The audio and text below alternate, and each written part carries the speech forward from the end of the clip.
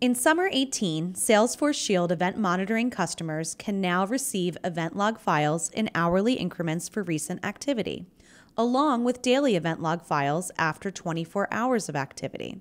Hourly event log files provide accelerated data, giving customers quicker visibility into security anomalies, user adoption, and custom code performance issues. An example of when accelerated data from hourly log files would be useful could be when an employee resigns and the business needs to know if he took data with him before he left.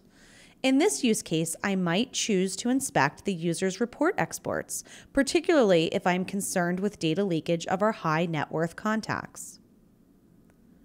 I can extract the hourly logs using the API tools of my choice. I'm using the Event Log File browser, but Workbench is another great tool I might choose too. In the Event Log File browser, I set the date range to today and filter the event types to report export.